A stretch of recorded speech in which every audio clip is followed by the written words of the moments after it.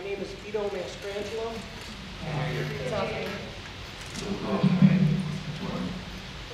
Vito Mastrangelo from Safe. M-A-S-T-R-A-N-G-E-L-O. How do you pronounce that? I'm sorry? How do you pronounce that? Mastrangelo.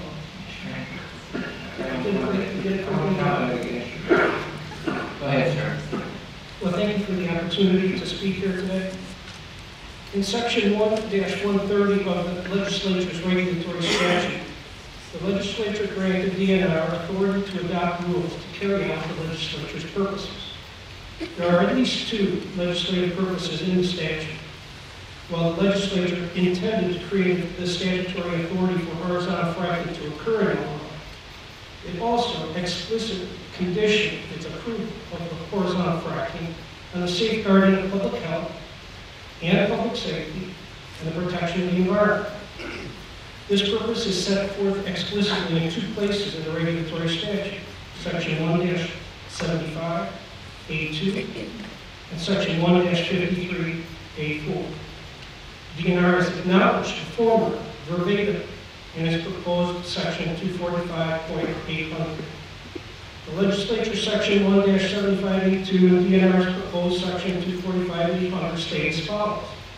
All phases of high-volume horizontal hydraulic fracturing operations shall be conducted in a manner that shall not pose a significant risk to public health, life, property, aquatic life, or wildlife. The term significant risk is not defined, and that will be problematic.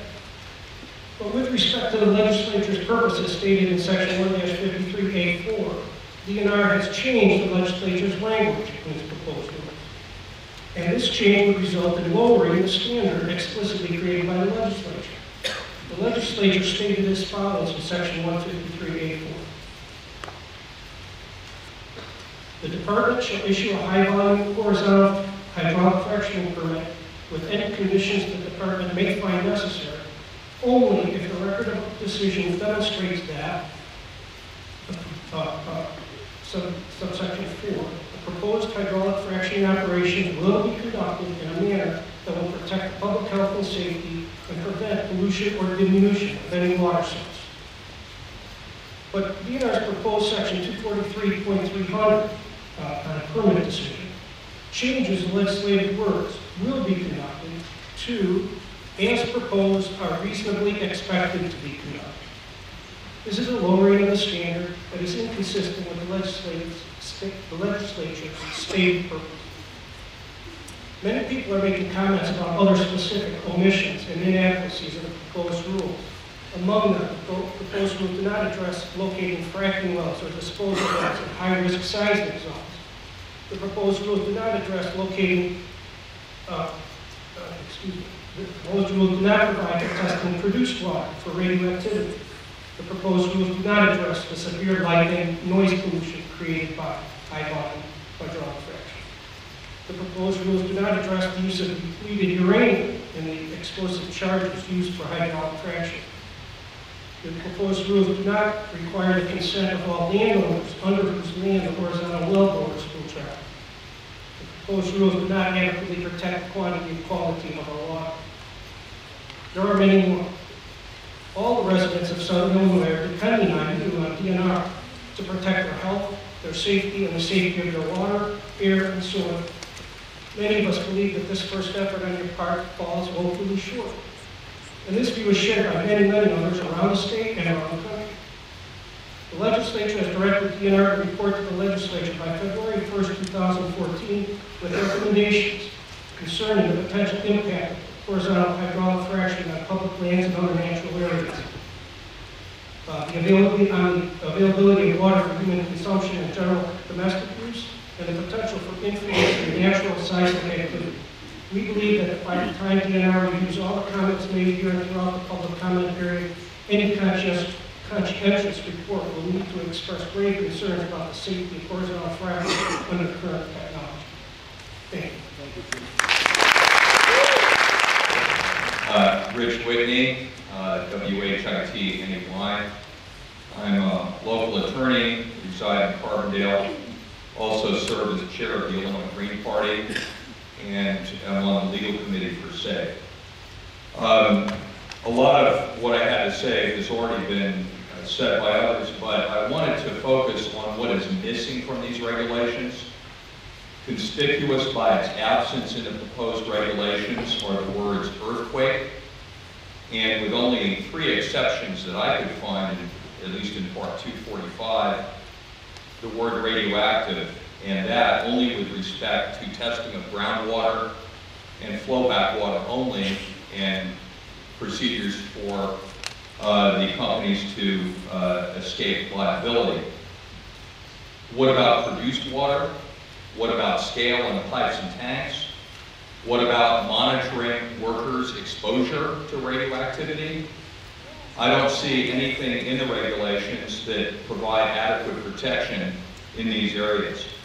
According to studies by the Illinois State Geological Survey in the 1950s and 70s, Illinois shale, the source rock for our oil and gas reserves, has above average levels of uranium for back shale. This uranium decays into radium and radon.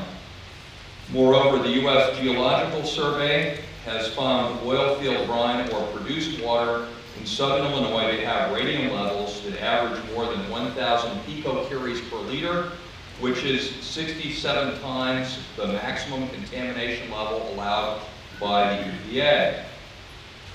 The radioactive levels for produced water from shale gas operations are likely to be 2 to 4 times higher than oil field brine, on average 2,000 to 4,000 picocuries per liter. Moreover, when produced water is removed along with the hydrocarbons, excess radioactive salts in the water precipitate out and become scale on pipes or tanks or sludge in the bottom of tanks or pits. The level of radioactivity can exceed 100,000 picocuries per gram and constitute a clear and present danger to workers or others who are exposed to recycled scrap metal from gas and oil operations. This level greatly exceeds the radium levels in uranium mine tailings, for example.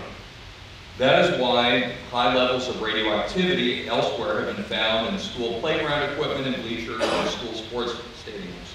Do we really want untested oil and gas field scrap metal sold into Illinois markets? These kinds of problems are why Illinois has a low-level radioactive waste management act. It and OSHA are the applicable state and federal laws.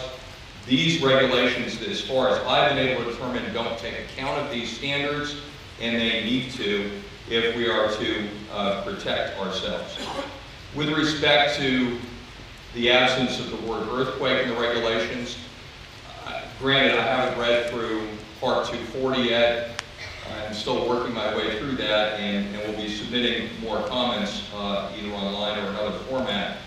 But I would point out from what I have read that the focus seems to be on whether or not the fracking operation may be causing earthquakes. And in that regard, I would urge you to be looking at the standards established by the National Academy of Sciences.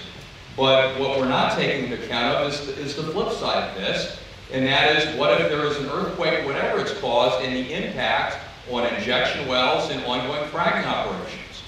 In my view, the only possible way to protect public safety and health with respect to the earthquake danger is to not allow fracking in earthquake-prone zones, meaning where there's active earthquake faults, like the 2 that we have down here in southern Illinois.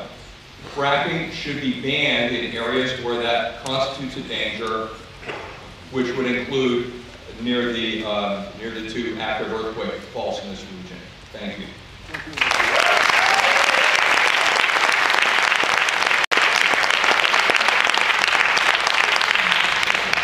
Okay, this is Carolyn.